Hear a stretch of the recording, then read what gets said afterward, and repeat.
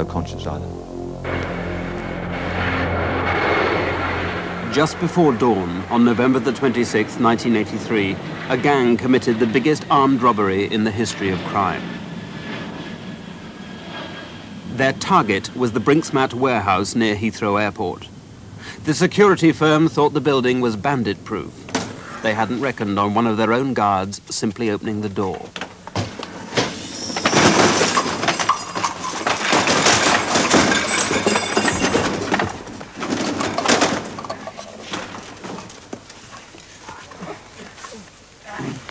This, according to the guards, is what happened next.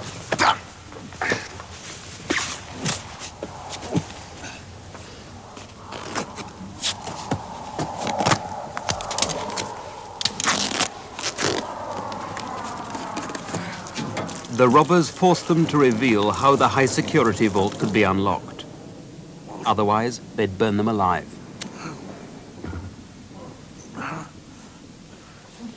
The robbers on that team aren't nice people. Some armed robbers, some professional criminals can be charismatic and interesting people, and it would be wrong to deny it. It would be just as wrong to deny that they're people who are quite prepared to put both barrels of a sawn-off through you if you stand between them and the prize.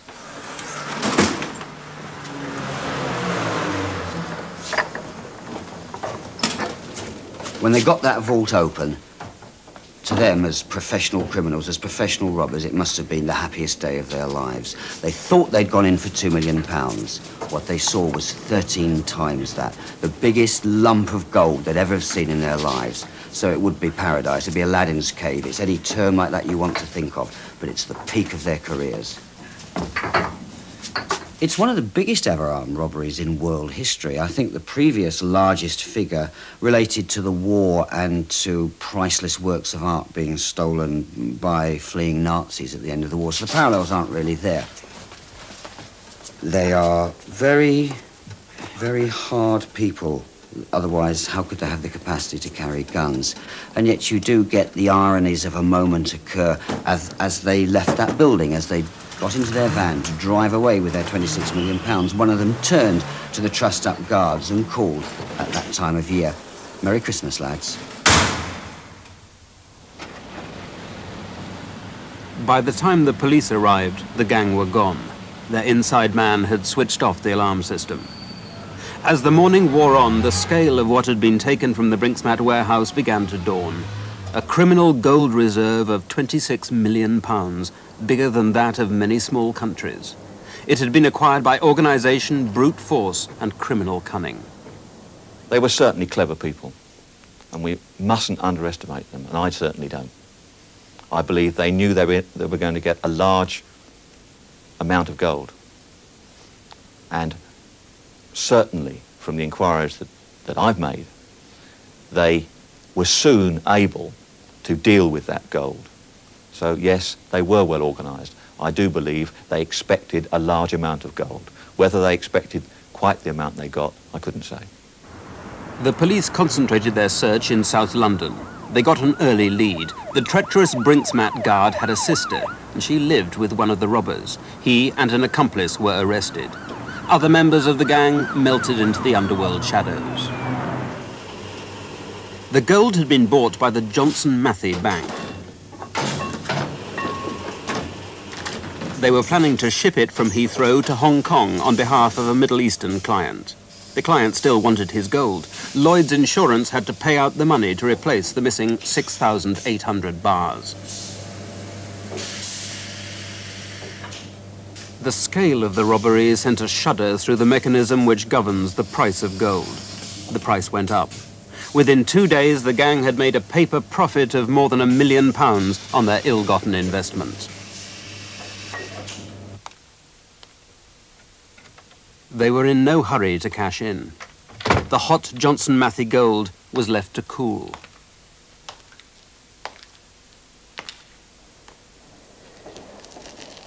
Guarded by a single watchman, it was hidden in a secret location, somewhere in London.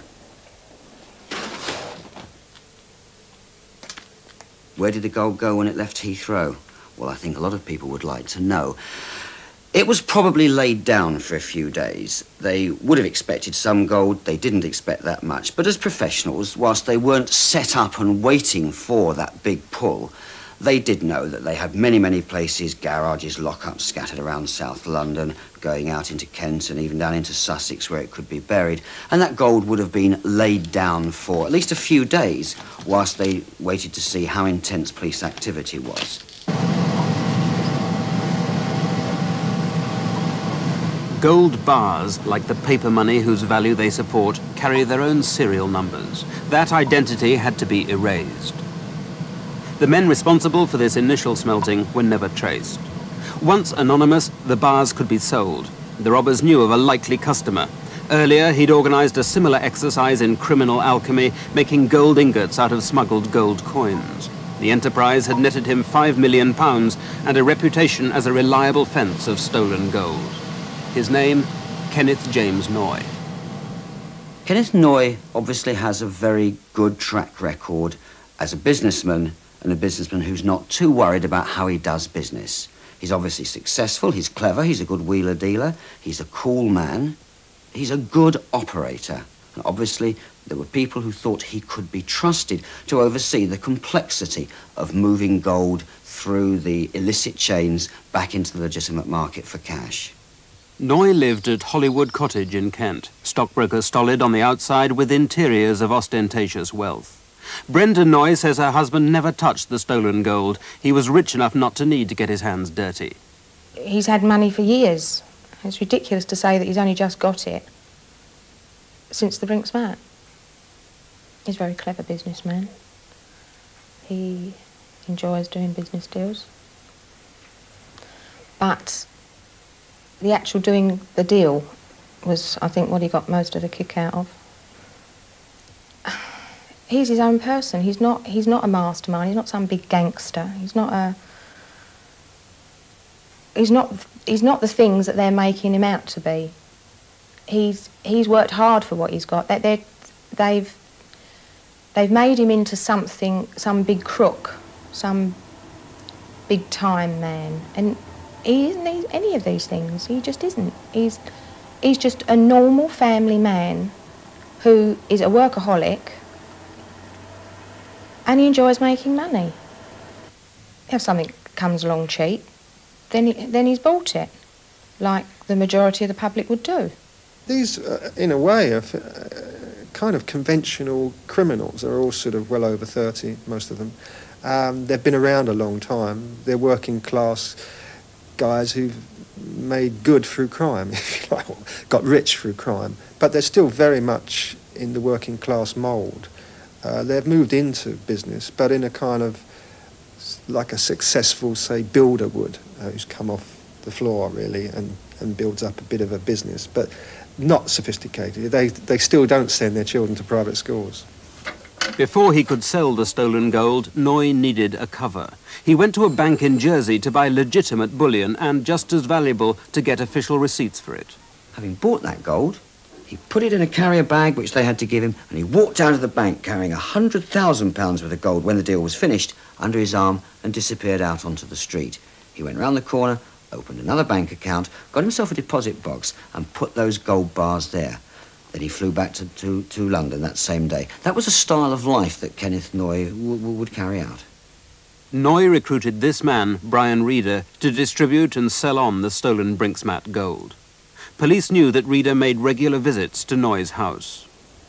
They'd been watching Hollywood Cottage because they'd become suspicious of Noy's gold runs to Jersey. It was too soon, though, to prove a connection with the stolen gold.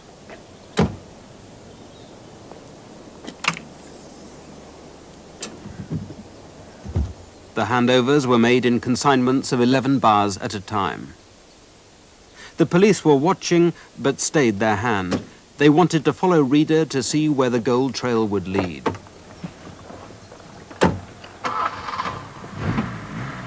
Gold is no good to robbers. What they want is money. So as soon as that gold could be turned into a much more acceptable commodity, that is money, then they could put it to use. This robbery's been a watershed, I think, for London armed robbers, because the vast amount of money has been more than they've ever known how to handle. In the past, on an armed robbery, you might get as your share 10, 20, 40, 50, 100,000 pounds from a really big one. And that could be lost at the gaming clubs, it could be lost or spent in all sorts of ways on high living. When your share of a robbery might be 2, 3, 4 million pounds, then for these traditionally working class robbers, then it's quite a shock, and they found themselves having to get into bed with another class of criminal. This hotel was one of 7 pickup points where Reader handed over the gold to a network of couriers. He had to get the gold out of London. The ingots travelled west. Although the gold had lost its markings, it was still pure 24-carat bullion, too risky to sell. Reader needed somewhere out of the way where it could be transformed into cheaper, coarser gold scrap. He chose the bullion dealer's Scadlins in Bedminster, a suburb of Bristol. Scadlins advertised throughout Britain for the right sort of base metals to melt with the Brinksmat bars, so that their priceless identity could be debased and disguised. Somewhere along the line, that gold had to be turned into money. It had to get into the legitimate gold market, and that was the function of Scadlins. And that was probably the weakness that brought the whole operation down, because the people involved in Scadlins were simply out of their league. The gold was taken to a country house not far away, the home of a local jeweller and a former director of Scadlins. In the grounds, screened by trees, there was a small iron hut with a smelter in it. John Palmer was the unsuspecting jeweller, whose job it was to change again the identity of the gold for Scadlins.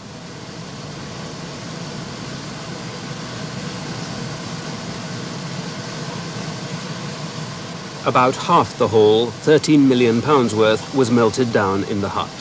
Copper coins were dropped into the crucible.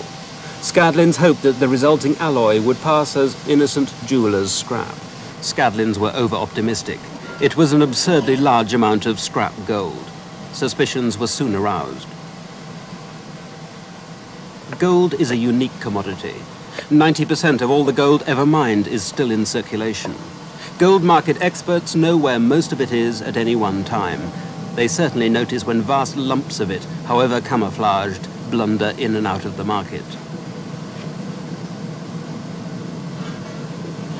Whatever the suspicions, legitimate bullion dealers did buy the crude ingots forged in John Palmer's shed. One customer was Johnson Matthey. It paid the market rate for what, unknown to the bank, was its own adulterated property.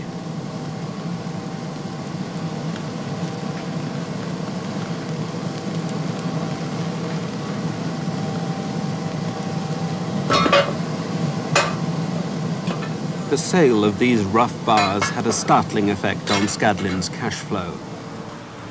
A tidal wave of money, much of it from the sale of the gold back to Johnson Matthey, surged through this branch of Barclays, the bank Scadlins used. No one seemed to notice. No one thought it strange when Scadlins decided to withdraw £500,000 in £50 notes and were happy for it to be taken away in a dustbin liner. What went on at that Barclays branch in Bedminster in Bristol really beggars belief. You have a little bank in a very poor area of Bristol, and in 4 months they pour through their doors £10.5 million in cash to the people from Scadlins. And it's a very questionable operation that went on there, I think, because the turnover, the accounts of Scadlins had not been in particularly large figures before. This sudden tide of money just washes through. And you wonder why their suspicions really weren't aroused a lot earlier, because at one stage we had somebody from Scadlins saying to a bank clerk in that Bedminster branch, "Oh, we may soon be needing £1 million a day in cash." And when you look at the way the Scadlin people handled that money, the rest of us, when we go into the bank, we count the money we draw out. We count the money we put in. We want receipts for it. Money matters to us. This had just got out of control. It wasn't fixed figures, fixed quantities of money. It was lumps of money. And as the bank clerks testified later, people from Scadlins would go into one of the branches where they were paying in as well as taking out, take in £50,000 and say, count that, and leave without the receipt. Now, who would do that if they were running a legitimate business? Eventually, bank employees did raise the matter with head office, But still, Barclays didn't call the police. Certainly, it was something that concerned me. At first, I couldn't understand why a bank manager or a bank would hand out millions of pounds over the counter in cash and not be suspicious. Certainly, I now understand that banks are constrained by their relationship with their client and the Bankers Act. However, I'm sure it is a matter for concern.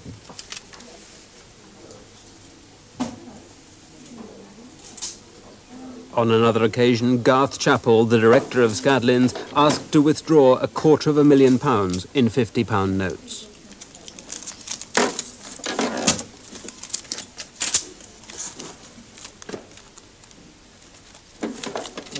No one raised an eyebrow as he stacked the bundles in a cardboard box, carrying a fortune out of the bank as if it were so many groceries from the corner shop. The role of the banks is very questionable. Could they not see that a company as small as Scadlins had to be looked at when it was handling so much, when it had to be in cash? Why couldn't it be legitimate transactions going all the way through paper exchanges of money, as most money does move around? From my information, American banks have a $10,000 limit. That means that if someone goes into an American bank and puts more than $10,000 in cash on the counter, there is a record of that, and I believe the Federal Reserve Bank get that record. Certainly, from a police point of view, a similar law or regulation in this country would assist the police. However, that is a matter for the Home Office and politics, not the police. Noy used another bank in Croydon to look after the cash that came back from Bristol. The bank unwittingly allowed him to use a false name to transfer £1.5 million to Dublin. I think it veers on criminality. I think that if a bank manager telexes money on behalf of a man who he has not bothered to identify, then he's in grave danger of handling stolen money. And I think his public duty is to ensure that if he does telex money abroad, that the very least he has is a proper contact address for his client. Noy used other false names when transferring money abroad.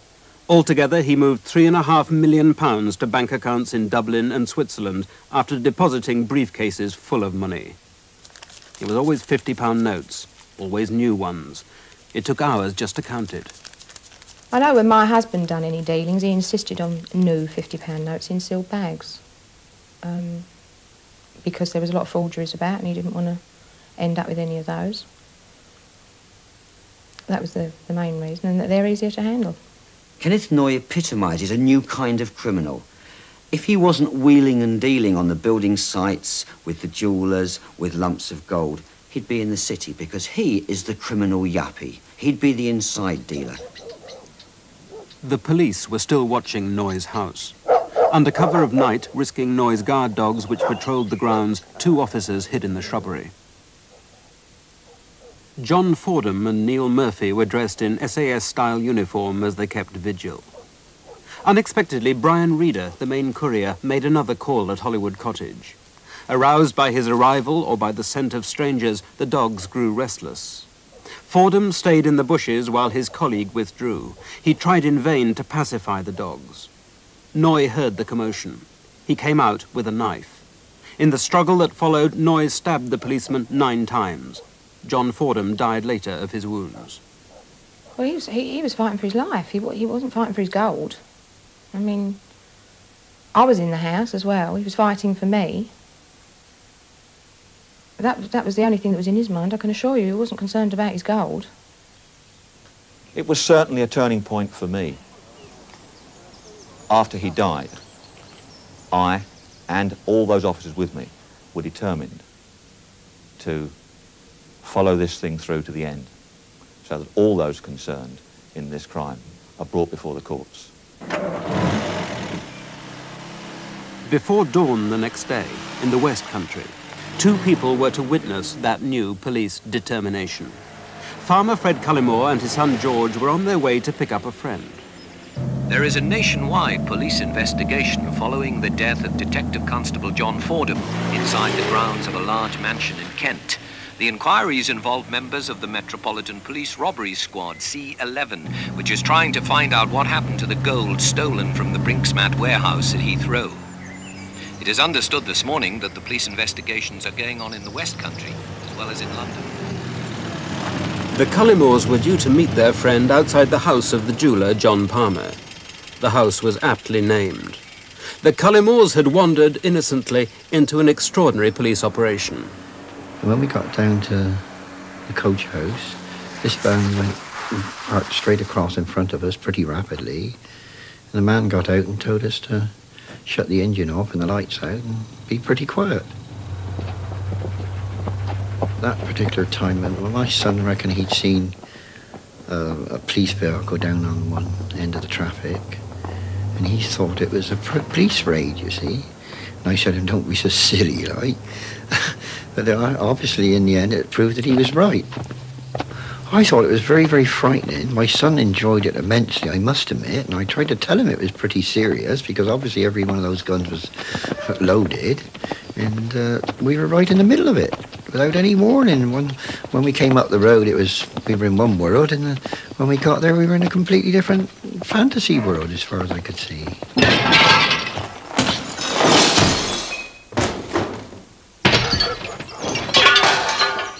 The original robbery was carried out by armed and very violent men. I therefore had to conclude that those that were assisting them would also possibly be armed and extremely violent. And in order to protect those officers, we had to take the precautions that we did.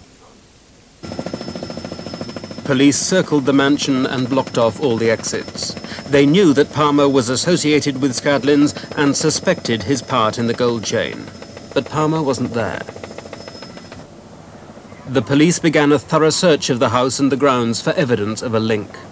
Palmer seemed to be implicated when 2 gold bars were found on the premises. Weightier evidence called for heavy lifting equipment.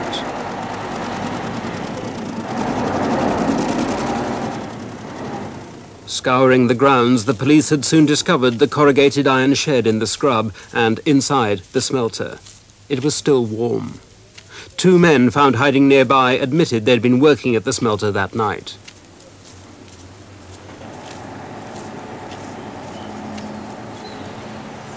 Towards dusk, the furnace was taken off for forensic analysis. As night fell, a police convoy raced to the airport nearby. Their quarry had left the country. By pure coincidence, Palmer had taken off for the Canary Islands on a family holiday 3 days earlier. Alerted by the skirmish at battlefields, the press descended on Tenerife. Everyone wanted to talk to the man the tabloids dubbed Goldfinger. Stand this camera, Money. John Palmer gave an exclusive to BBC News reporter Kate Adie. John Palmer is a jeweller and bullion dealer. With his name very much in the news, his home raided by police, its grounds searched, and several of his friends and colleagues being questioned, it might have been thought that he would, in a way, have gone to ground in Tenerife. Not at all. Amongst all the holiday makers, he was to be found with his family and several friends, intent on pursuing his holiday and giving his views on the events of the past few days. I simply had a message, urgent messages to ring home. I rang home, and I was simply told the police had smashed into my house, and arrested the people that were looking after the house. That was the message I had. I was completely astonished and amazed. Did you know, or could you think of any reason for this happening? At first, I couldn't think of any reason. I was amazed, and then they told me it was connected with some bullion robbery and the murder of a policeman, and I was just amazed. Back in Britain, the 2 Heathrow robbers the police had caught earlier were brought to justice. You're listening to Today on Radio 4 with John Timpson and Brian Rota. Time now 22 minutes to 7. Two men who were part of the gang which robbed the Brinksmat warehouse of gold have each been sentenced to 25 years in prison. Brian Robinson and Michael McAvoy were convicted on the evidence of one of the Brinksmat guards, Anthony Black, who turned Queen's evidence and was given 6 years. To ensure his safety, police say Black will be detained at a secret location. The two ringleaders of the Brinksmat robbery were taken off to prison. Within hours of their conviction, the underworld whisper was of £50,000 for anyone who could spring them from jail. Black, the traitor guard at Brinksmat, had betrayed the very people he'd conspired with. Sentenced to 6 years, he's since been released. The underworld has put a price on him too, this time on his life. With at least some of the robbers accounted for, the police turned to the Golden Chain Gang, the men who distributed the stolen bullion. Noy stood trial for the murder of the policeman at his home.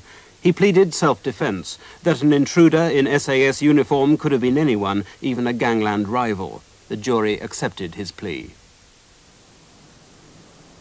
But his role as receiver of the Brinksmat gold was proved at a second trial. The jury heard that the police had traced at least half of the original haul, £13 million worth, through the coffers of Scadlins. To this day, no one knows where the other half went. Noy received 14 years for handling the stolen gold and another 2 years for failing to pay a fine. He couldn't have paid. The police had seized and frozen all his assets. Brian Reeder, the man who moved the gold west to Scadlins, was sentenced to 9 years. Garth Chappell, the Scadlins co-director with the cardboard box and John Palmer's friend, got 10. Palmer himself was still on extended holiday in Tenerife. After sending his family back to England, he invested in a timeshare property business in the island. He put £150,000 into this development close to the resort where he'd originally booked his holiday. He had to do something. Palmer was bored. Even the island's nightlife and the incessant sangria began to pall, though friends flew out to keep him company in exile. In the end, though, time ran out for Palmer, or rather, it ran out for Palmer's passport. He'd forgotten to check the expiry date, so 18 months after he'd begun his holiday, Palmer was ordered off the island. He flew to Rio de Janeiro, but the Brazilian authorities too were concerned that he didn't have a valid passport and put him on a flight back to London.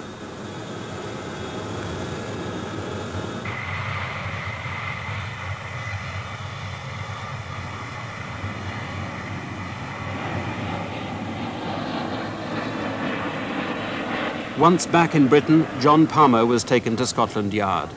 The police who had raided battlefields were able at last to meet its owner face to face. At his Old Bailey trial, John Palmer said Scadlins had used him. He hadn't known the bars were part of the Brinksmat haul. The cost for him had already been high: jail while he was awaiting trial and his assets frozen by the police. The jury agreed he had simply been doing what he thought was a legitimate job for Scadlins and acquitted him. As for the gold robbers, the police were still searching for 12 members of the original gang, the men who'd set off the whole cycle of selling, smelting, reselling, resmelting and selling again. The two jailed robbers refused to tell where the gold had been stored or the names of their accomplices. And no one in London's underworld would provide information about the men at large. Speculation, though, continues. If you want to meet the men who carried out the Brinksmat robbery, you've only got to go to certain pubs or clubs in South London. They're around. There are, well, we have 2 men in prison serving very long sentences and 2 men who are on their toes. They do fear that the police have enough evidence to arrest them if they can get to them. But there's at least 5 of them you could find in certain pubs in the Southwark, in the South London Dockland area, who are well known to the people in that neighbourhood. They're known for what they've always done. They've always been major armed robbers. They still are, and people know who was on that job because some people have got a lot of money. The police can't find enough evidence to arrest them. The police have a list of suspects, crooks who had earlier worked a VAT fiddle, importing zero-rated gold coins, melting them down into bullion which does attract VAT, and skimming off the 15% profit. when they were originally smuggling gold and bilking the exchequer out of his 15% VAT, they were in fact going over to Switzerland with bags of money in their hands because they didn't know about bankers' drafts. But that was quickly corrected, and they learned that you can shunt money around the world very easily, and there were always solicitors and financiers who were prepared to do it. Indeed, they found bullion markets in London where people were prepared to buy gold and discreetly look the other way, as it were, on the VAT certificate. The robbers had an unusual problem, an embarrassment of cash. But they had an unusual ally, the law. A law which since 1979 lets anyone take money abroad with very few questions asked. Money makes you more sophisticated because just to handle your money and use it, you inevitably have to draw on professional services. And as we know, professional services are fairly expedient in their morality. I mean, we see that in the city all the time. And if you've got £2 or £3 million to play with, you will always find people who will advise you and help you to keep it secure and invest it, let's say, in Switzerland to ensure that you can go over to Switzerland every 3 or 4 months and just draw out your interest and that kind of thing. Now, that's why sequestration of these people is very, very difficult. I mean, they've learnt to put their money into offshore companies, as you know, and to use small marginal banks. And it's very difficult to track down this money. But it's very funny that with the bullion gold, they in fact they not only stole it, but they then sold it on the market and in fact bilked the taxpayer of the VAT. I mean, it's a double event, and people have sort of forgotten this in all the furore that's gone on about the 83 gold robbery. For the proceeds of the Brinks-Mat gold, the robbers chose 2 offshore islands which share the same relaxed, discreet and hospitable attitude to money. The Isle of Man was one. On the other side of the Atlantic, the British dependency of Tortola was the second. The islands and the ocean between them were a sort of global rinse cycle for the stubborn stains of the tainted Brinks-Mat money. Like the gold bars, the money had to lose its identity. Travelling from the Isle of Man to the Caribbean, then invested in the United States, with its profits repatriated to Britain, the money shed its criminal fingerprints. Patrick Diamond is a solicitor on the Isle of Man. He was one of the robbers' links between the 2 islands. Using an office in Douglas, he drew up more than 100 front companies. These companies had one main function, to acquire bank accounts. One letterhead from each company was enough to satisfy bank managers. So the Brinks-Mat loot, exhausted by seizure, smelting and sale, at last had somewhere to draw breath. But soon it was on its travels again.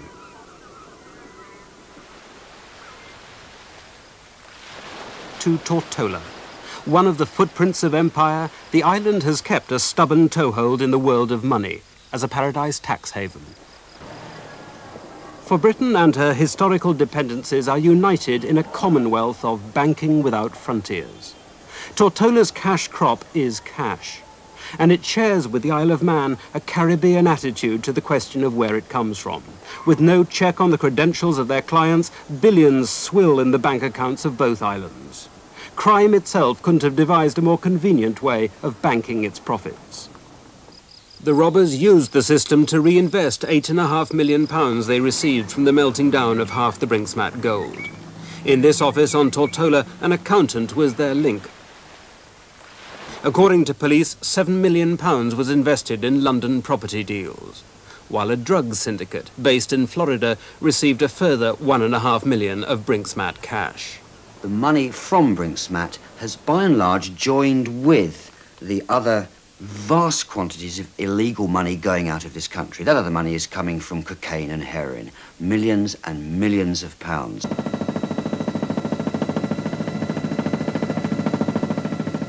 The drug syndicate was based here in Miami. For them, using British banks was essential. American banking law is much tighter. Some bank managers have been caught and prosecuted for laundering money.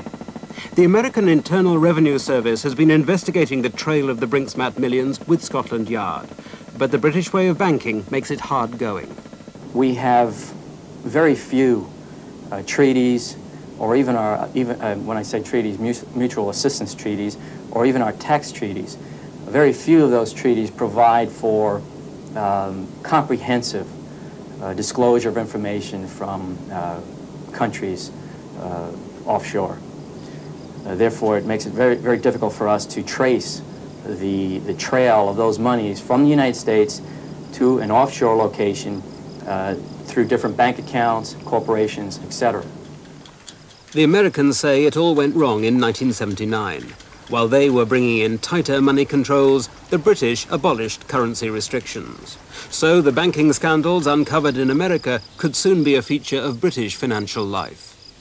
In many instances, you have to have collusion on the part of bank officers in the hierarchy in the bank to allow the sums of monies that we're talking about to be deposited, placed on deposit, and these individuals, have to have knowledge of the source of those monies. The monies are too voluminous in nature for an individual not to know that they're from an illegal source. Offshore British bankers aren't actually breaking the law, it's just that there isn't much banking law to break. The Americans say that a system which allows unaccountable and unaccounted criminal millions to sluice freely through legitimate banks is inviting crime. They need to take a look at the program that's been established by the United States since 1979 and the investigations that we've conducted, and realize that they have to make a quick turn and ensure that information is disclosed to the authorities in terms of identifying depositors, identifying names of bank accounts, identifying situations where large sums of money are being deposited. South Florida is the gateway of the American drugs traffic. Miami and Fort Lauderdale have $1 billion trade with Colombia, where the drugs are grown. Everything conspires to make the traffic easy. America's appetite for drugs, Colombia's poverty, unpoliced bank accounts, and a coastline whose very size defies policing. And there are boats, lots of them. There are as many boats as cars in South Florida. The drug syndicate smuggled half a ton of marijuana and cocaine into Fort Lauderdale. According to the American Drugs Enforcement Agency, drugs profits easily quadruple in a year. The $1.5 million soon became £7 million. No amount of vigilance by the United States customs agents in their powerboat Blue Thunder can search enough boats to check the racket. Since the discovery of a drug syndicate financed by the Brinksmat cash, customs checks have been stepped up. It's just an hour by powerboat from the Caribbean, a day by yacht. Ahoy on the Impromptu. Are you heading into Pier 66, Skipper? 10-4. Go ahead and secure your vessel, then we'd like to talk to you. United States Customs. Okay. And, what's underneath that? Okie dokie. Let me just poke my head down here. Okay. Can I take this out? Want to put this back down? Yeah, that's fine. Want to flash in a light or something? The Florida syndicate brought in its narcotic cargo along Fort Lauderdale's New River. We're coming up right now on a marina called the Annapolis Yacht Center, which is just to my right and ahead of the boat. The Annapolis Yacht Center here, with this wall that's right just inside to the left, has been the site of a large drug smuggling operation which was just recently cracked by our offices and offices of the Drug Enforcement Administration, where the very pier that we're going past on our left now was the location where many tons of narcotics were offloaded from smuggling vessels coming in. When they were caught, the syndicate leaders admitted they were the end of a line which stretched from the Brinksmat warehouse through the offshore islands and onto the streets of Miami. But although the police had cracked the syndicate, their profits were intact, invested, and powerful. In Miami, a street dealer is found bleeding in the gutter after a gang vendetta. It may be happening half a world away, but for Brian Boyce, that's already dangerously close to home. I'm extremely worried that such an amount of money that is in circulation as a result of this crime is being, in my view, used for the purchase of drugs in America for use in this country. It appalls me,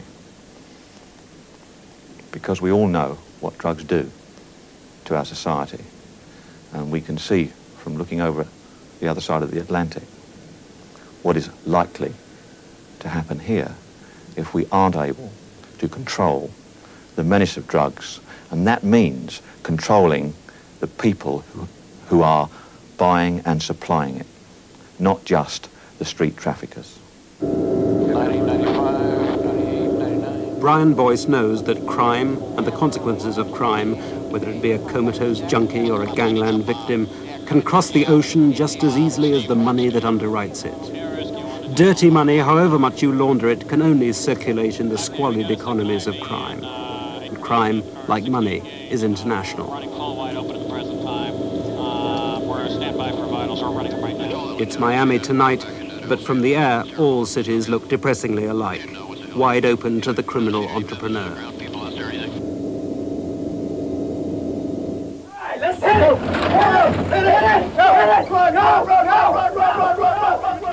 In Florida, the police are left to sweep up what scattered stragglers of the drugs network they can find.